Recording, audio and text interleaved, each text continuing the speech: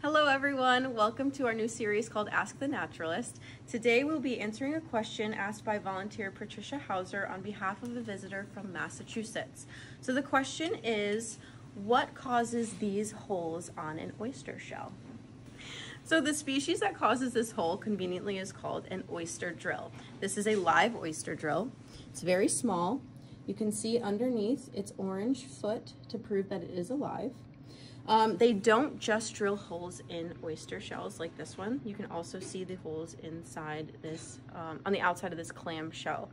So basically what this little snail does is it uses a radula, which is basically a toothy organ that helps to drill the hole inside the shell. But before that, it will secrete an enzyme that softens the shell to break it down to make it a bit easier.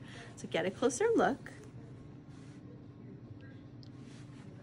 Yes, so next time you go for a walk on the beach and you notice these holes in these shells, now you'll know where they came from.